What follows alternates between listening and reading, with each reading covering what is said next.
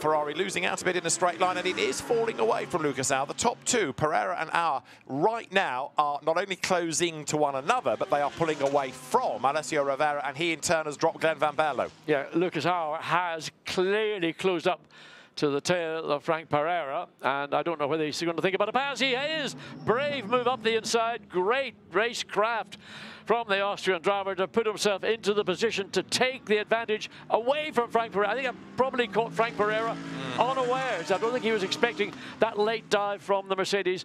So he's now going to have to start reprogramming his brain into running second. And what can he do to reclaim his lead? Let's see. The Mann-Filter car then out of the Landgraf team stable comes downhill, and straight away Lucas Auer tries to extend that advantage, and he's doing so on this part of the circuit. This is a really Mercedes-friendly part, especially the run up the hill now where it's all about horsepower. Perera not close enough to think about attacking, not close enough to get a tow, but he's got to be brave here and try and get back into the wheel tracks. To the eye, he's a fraction nearer going up the hill though.